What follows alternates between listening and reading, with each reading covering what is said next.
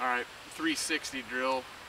There's a couple of main points that we're looking at doing. First of all, we want to keep the heel up off the ground. So she's going to really work on turning on a small portion of the inside of her left foot, like there's a quarter there on the inside of the left foot right over the ball. As she sits to the left and the start, she's going to start up tall, she's going to work her way to the left side. She's going to try to get her the midline of her body right over the top of her left heel. So it should sit this way. Also, she's going to work sitting her hip out over her toe. So her hip's actually going to be out here. It feels a little bit uncomfortable. And then she's going to move her right leg out around wide as she starts.